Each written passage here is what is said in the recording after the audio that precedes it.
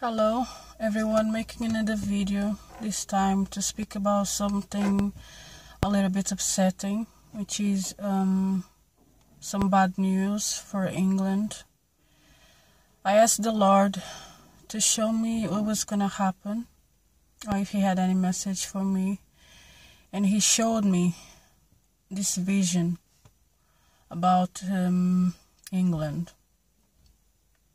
So the vision was very short, as usual, all visions are, but the thing is that the visions give you a lot of insight through what you feel from the visions, and also, the things that you can perceive as well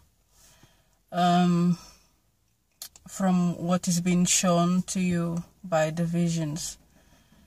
And the good thing about the visions is that you can see, mostly feel, everything from every perspective and from everyone that is involved, or everything that is involved in the visions.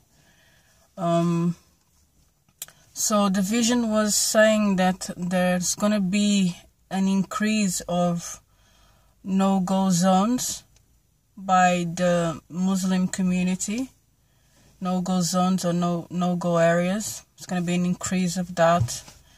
I don't know if anyone is, commonly used to with that, I'm going to say with that expression. But no-go areas, it's areas that is mainly for that community. It's prohibited to go in those areas if you're not a Muslim. So yeah, it's gonna be an increase of no-go areas by the Muslim community in England, and the reasons why those increase, I could perceive from two different angles, from the aggressive Muslims and from the passive Muslims. So from the aggressive Muslims, what they had in mind in their hearts was, we want to take over, and this is why we're doing this. But from the passive Muslims, what they had in mind and in heart was, we're not getting along very well, so we're just gonna stay in this area for us, and you stay with the rest of it. We're just gonna have these areas for ourselves, and then you stay with the other side. Pretty much kind of like a separation. But the results of it wasn't good at all, and it was a lot of chaos. I saw a lot of, mostly the people I could see was from white British people, more British or English people, mostly males attacking back, and more so in the areas where the Muslim community was in minority, so they were trying to do the same thing back as a revenge, telling them to leave. It showed me a house, a window, and from inside of this window, inside of the house, was a Muslim family. I saw a woman sitting in a table, no, in a chair, but at the table. And I also saw a man, and I also saw some children there too. The woman was just, the expression in her face was just despair. She didn't know what to do, but it was more than despair. It was like, I don't know what to explain, the best word to describe it, but she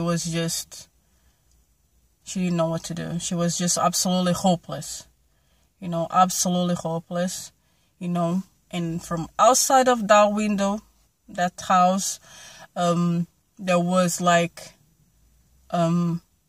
loads of non-Muslims, mostly. I didn't feel any godly background from them. I don't believe that they were either Christians. I don't think so, even though they might call they're not really, real Christians, really follower of Jesus. I didn't feel any love. I didn't feel anything in their heart, but hatred. We can't allow this to happen. This is our country. This is our land. This is all I could perceive in their hearts, when you people need to go back to your own countries, back to your own areas, or more so back to your own countries. Okay, this is all I could perceive in their hearts. There was a lot of hatred, was a lot of, sense of we want to revenge, we want to take control back of our countries, of our country. Yeah, and there was a lot of despair. There was the Muslim family inside of the house was absolutely, the man was absolutely, I could feel fear in his heart. I could perceive the fear. I could also perceive, him wanting to, to stand for his family, but not being, he didn't know what to do. He just didn't know what to do. He just felt like he had to, stand as a man for his family, but he was also scared. And the woman was at the table. She was like alive, but she was lifeless. She didn't make one single move. She was just that static, She didn't make a move. She was just absolutely in desolation. That's what I could feel from her heart.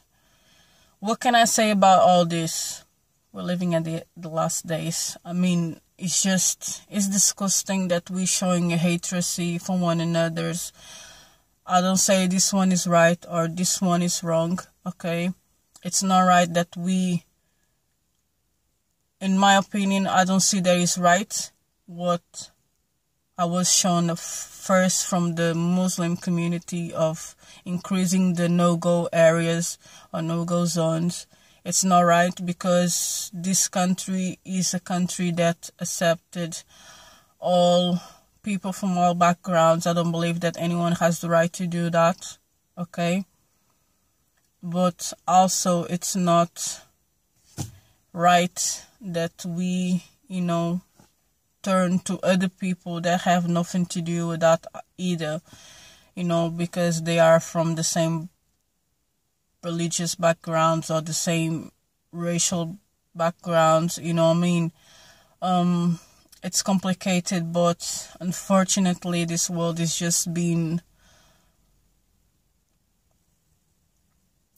living and breathing, eating, drinking of hatred, and it's really sad. Really sad, because at the end of the day, this will affect every single one of us financially, because England had turned to chaos. I could see like the environment was pretty much like rioting, sort of chaos, okay? And it's going to affect everything at the end of the day, the financial life of the country, the economical life of the country, which will affect every single one at the end of the day, And it's upsetting that people can't live in peace with one another, and because hatred only brings destruction, This is why, again, God is a creator. Why? Because he loves. Everyone who loves also is and has the capacity of constructing and creating things, for the sake of everyone. But everyone who also hates has the ability of destroying things, So this is again why we should show love for one another, okay? And follow the steps of the one who we call our God, yeah, and that we claim to be a servant of. Okay, so I pray that we won't have any hatred in our hearts, no matter what. We won't have any hatred in our hearts, and that, you know, we just need to keep praying a lot, because it's just upsetting. It's just heartbreaking to see mankind self-destroying itself. You know what I mean? It's sad. It's sad that we can allow, you know, hatred in our hearts at the point of we not even caring of the consequences of that. You know, that we get so driven by hatred at that point, you know. But I pray that we servants of God will be faithful to the Lord and to the Lord's way till the end. In Jesus' name, I pray. Amen. Bye-bye.